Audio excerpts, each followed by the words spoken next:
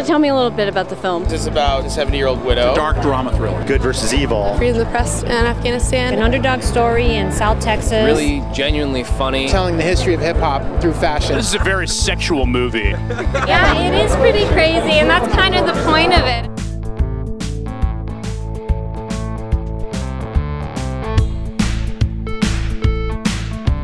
The chemistry is as though we've known each other for a long time. It's just a really beautiful character piece. I mean, all movies have a life of their own. For me, it takes the movie to a whole nother level. Come on, Texas, give us what you got.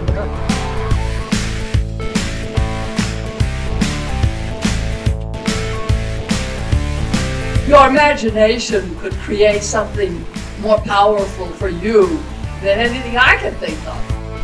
We just happen to be really immature, so our sense of humor really is on the level of kids' movies.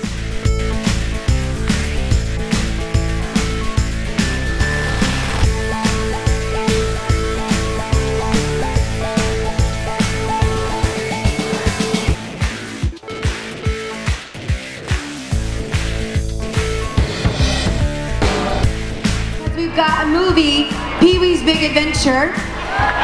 Yes.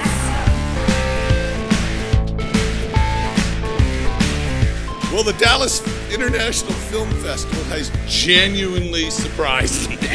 If anybody knows anything about Tex Avery, you know that this is the most chaste that this wolf has ever looked. L.M. Kit Carson is a Texas filmmaker. Period. End of story.